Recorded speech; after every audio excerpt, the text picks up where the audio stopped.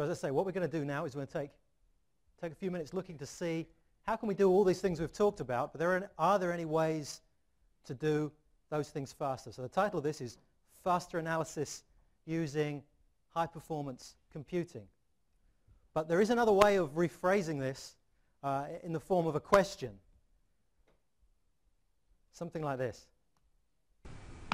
Now, is there anyone out there who wants to go fast? Anybody? I want to go fast. And give him a suit. All right, so there we go. Not sure if it was worth it, but there you go. Is there anyone out there who wants to go fast? That's what we're going to be talking about. When you're doing fatigue analysis, one of the challenges you have is the fact that you're dealing with lots of data. And if anything, that things are getting even more of a challenge. So, for example, if you haven't noticed, finite element models are getting bigger. I remember when I started doing this stuff back in the early 90s, a big FE body model was 100,000 elements, all right? And now we're talking several million elements, and you're probably going to prove me wrong and say much bigger than that. So FE models are getting bigger. One thing to note, we have made some changes at version 10 to make the FE visualization faster in DesignLife. We don't have a formal session here in this 2 days of going through all the new features in the product. We're kind of just throwing them in as they're relevant to the presentations. One of the new enhancements in 10 is the finite element visualization. That used to bog down once you got to about 500,000 elements, that the actual visualization was getting slow to manipulate the model. I've used it with over 4 million element models, very fast to manipulate. So worth trying out DesignLife in version 10 for the FE visualization. So finite element models are getting bigger. Multi-body dynamics is being used increasingly to generate the loads. Now, as long as you're happy with those loads, that means that, hey, nothing's stopping you running that model over and over again, creating lots of different loading files, maybe different suspension models. So multi-body dynamics is actually enabling more loading scenarios to be modeled than perhaps you could physically test. So there's more and more jobs to be run in that way. And there's more pressure to assess more design options. Not just here's a design, is it going to pass? Well, let's look at this variant of the product, or this variant of it, or what about if we change this? Maybe getting into optimization. Let's look at a variety of different, what we can do to the design. Now, all those things only are practical to do as with fatigue in the loop, if you like, to assess those designs, if you can do that fatigue calculation fast enough. If you can't, you're going to come up with some simplified approximation to get you there.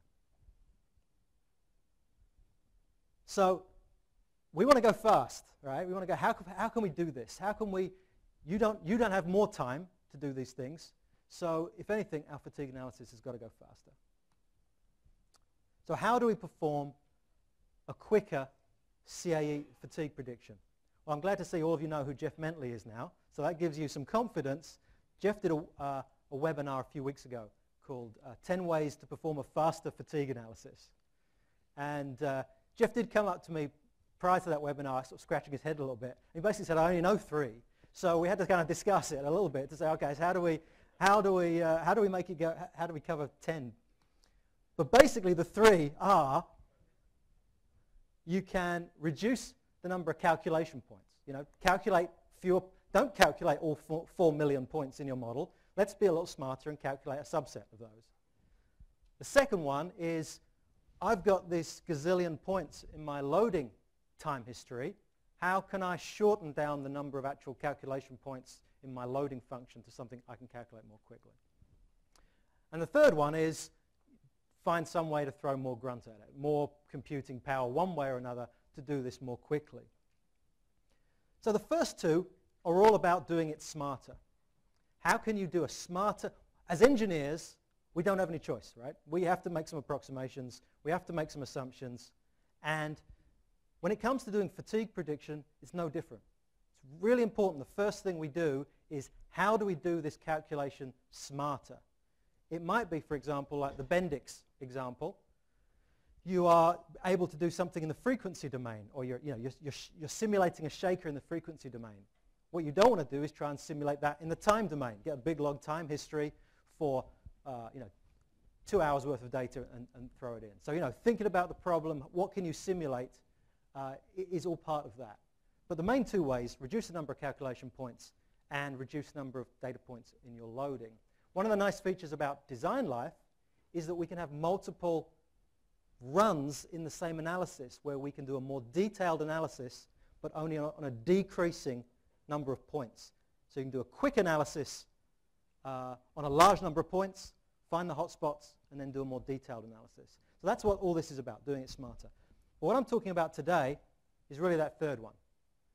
You're as smart as you can be. You've figured out all your methods. You're the guru. This is how we're going to do it. We can't do it any different. This is the only way we're going to get the right results. Fine. How can we throw more power at it to get it quicker? What I'm going to be talking about is primarily on the actual calculation time of the analysis. It's worth pointing out another new feature in 10.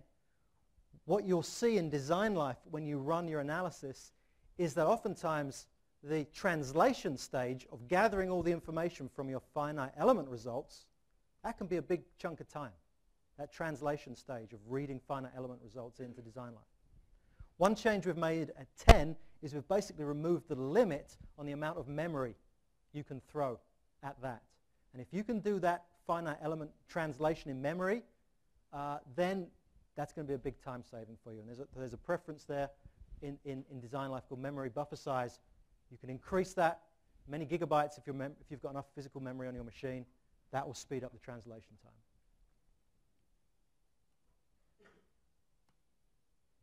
Okay, so how do we speed things up? How do we go faster? First thing is we can use more processing threads. Now, processing threads are what you need to take advantage of the fact that your computers are multi-core.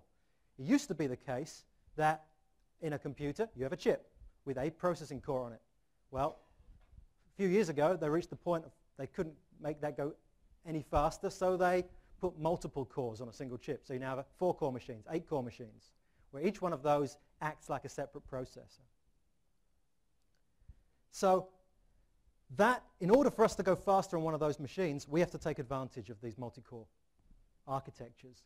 And on a PC, that's what's known as shared memory processing. So what you have is, you've got multiple processors, but effectively they're all sharing the same core memory on your machine. So it's one machine just with multiple processors. As standard, DesignLife uses 2 threads, which means it's using 2 processing cores for its analysis. But you can add additional processing cores. So you can add a new license, and every license that you add will allow you to use an additional processing core. However big your machine is, 8-core, 16-core, 32-core, you can add those thread licenses.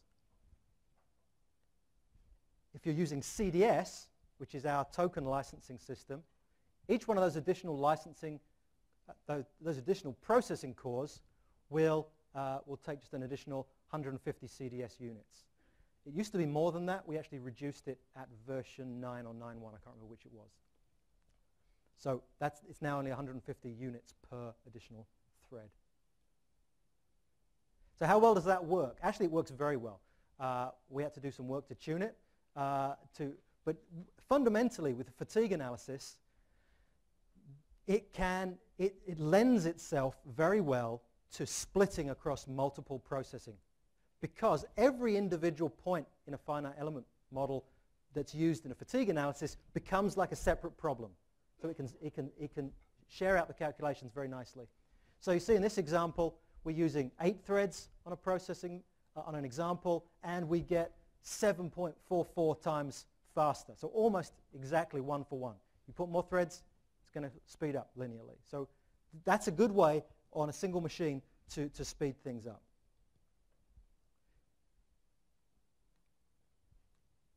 So that's on a single machine. What about if you want to start using high-performance computing? These days, in addition to people running jobs on their own workstations, you'll be running your large Abacus jobs, for example, maybe on an HPC, on a high-performance computing environment a Linux cluster, something like that. DesignLife now also supports that distributed processing, so that rather than you having to have an analysis performed on a single machine, you can actually distribute that job across multiple machines or multiple nodes of a cluster. And the way we've done that is to use an industry standard way of doing it. By default, we use Intel's implementation of something called MPI. MPI is a message passing interface. And it's the way that the different nodes of a cluster communicate with each other. So we support Intel. We also support Microsoft, HPC. And at version 10, we also support IBM. So we support IBM's Linux implementation of MPI. But from an engineer's perspective, all you really have to know is that that just helps the different nodes or different computers talk to each other. Now, it's one thing to do it on a HPC environment. Some of you might be saying, nice, I don't have a Linux cluster that I can throw this on. One of the things we've also provided is the ability to distribute this across multiple workstations. So you've got multiple PCs in your office. You want to distribute a job across multiple PCs, you can do it. And we've actually provided, bottom left-hand corner there, you can see we've provided an actual application. It's called DT Distrib, which is to distribute these DesignLife jobs. And you give it the flowproc name, you give it the batch file, you tell it what computers you want to distribute the job over, and it will take care of the MPI command that's required. So we try to make it as simple as possible for the simple jobs, also supporting the HPC clusters at the high end.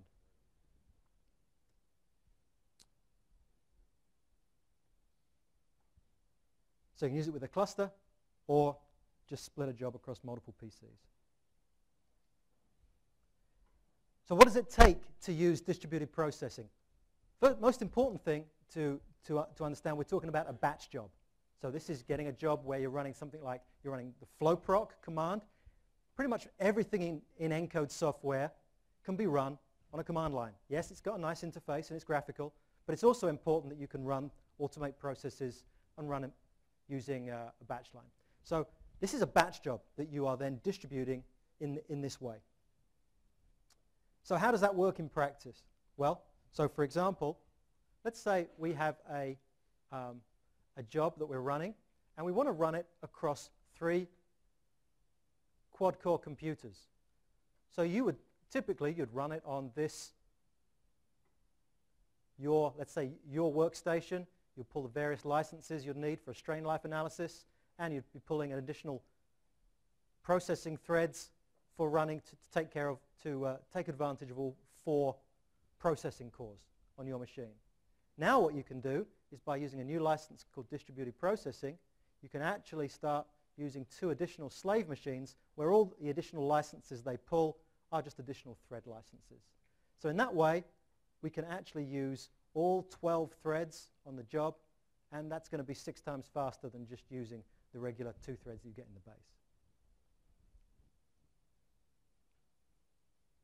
How well does that work? Well, again, what you'll find is, we'll look at this in a couple of different ways. If we just look at the reduced runtime for distributing a job, then in this particular case, we've actually gone all the way up. We're using multiple threads across multiple nodes of a cluster. Just looking at the impact of using multiple threads, we've gone from something which is over 11,000 seconds on 4 threads, which I believe is over 3 hours, down to 482 seconds on 96 threads.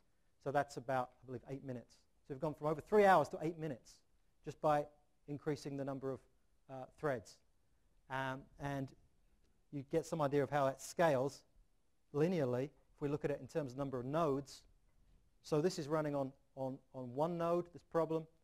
Each one of the nodes has got the same number of threads running it. So we've got 1, 2, 4, 8 nodes of a cluster, HPC cluster, and it is almost exactly 8 times faster. So if you've got nodes to put it on, you can go faster. In this particular case, this is running on a real Linux cluster, a Westmere machine using IBM MPI. Now, this particular case, this is the best case that you can have. We're only looking at the analysis time. This is not the whole. This doesn't include the translation time. And this is a fairly small model with a fairly long calculation time.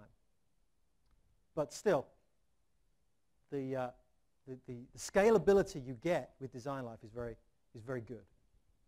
Looking at a more real-world problem, this is a full body model, real customer problem, both sheet steel and spot welds. And again, same result. You throw more nodes of a cluster on the HPC, and it's going to linearly scale.